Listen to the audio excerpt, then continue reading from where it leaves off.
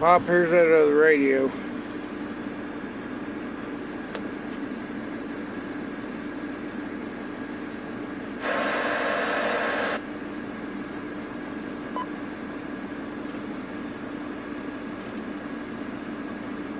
Hey, ain't nobody talking.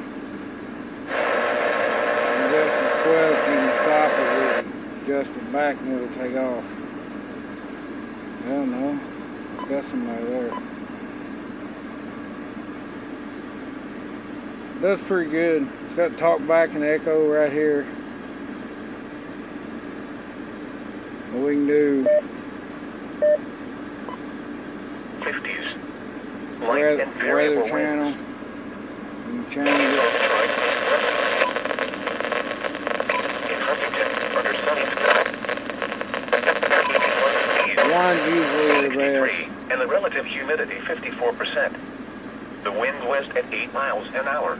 That's like the best. Pressure 29.94. The best mic you can buy. At Point Pleasant, mostly sunny and 83 It's degrees. an $85 microphone. Cloudy and 75 degrees. Noise Charleston, canceling. mostly sunny, 81 Static. degrees. Jackson, Kentucky, That's what that's sunny, for, static. 81 degrees. Flemingsburg, Kentucky, sunny. That's pretty good. Degrees. Kentucky, 81. So I can talk on it right now, even on the weather channel, and I'll broadcast on channel 19. No, mostly 84. Finally, at Columbus, mostly sunny, 76 degrees.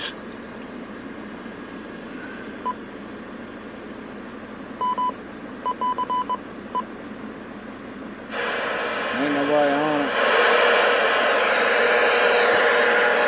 Hey, how about a radio check? Nobody's on it.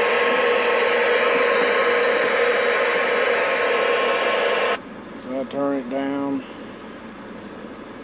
Don't need it on, so I just pretty much turn it off. And my big one is right here. It's the bad boy right here. It's a 10-meter radio.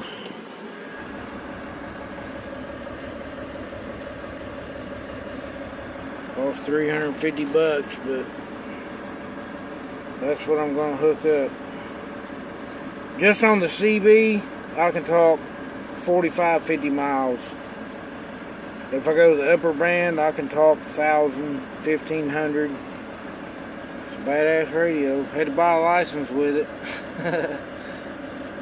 But she's badass. I'm gonna hook it up, it'll be right there. See, I mean, look, compared to the other one, look how much bigger. That's got a internal amp, where that one don't. This one does. Boost the watts up. This radio here is 186, and this radio here is probably 85, 82, somewhere in there. It's got the mod kit put in it. It's the new digital. It's like the brand new one, but still, you can't run with that. When you turn that on, that's pointless. I can talk to aircraft on that if I want to. I can get on the upper side bands, lower side bands, all that. It's a General HP40. That's what's getting hooked up to here.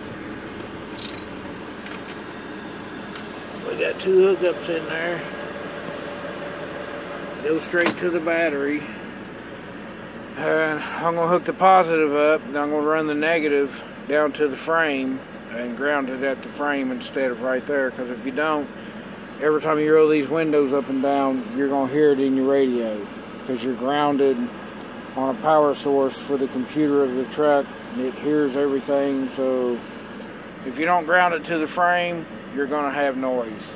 Ground your radio to the frame. It's fine. It don't have to be to the battery. The battery's the best, which I think I have enough cord I can go down through and drop out right over there and come out over top of my battery and ground it right at the battery, but I'm still going to grab my hot right here, because your hot, it doesn't matter. Yeah, I'm getting straight voltage off the battery, which is exactly what I would get if I run the hot cord all the way down. I'm going to get the same thing right here. So I'll run my hot here, but my negative, I'm either going to run down through the dashboard, connect to the battery on the negative side, or I'm going to run down through the dashboard, come out over there, drop down, hook to the frame, anywhere. It doesn't matter. As long as you get a good ground, you're grounded firm, you won't hear none of that shit. So, but trucking 24/7, man. For real, this is what we do.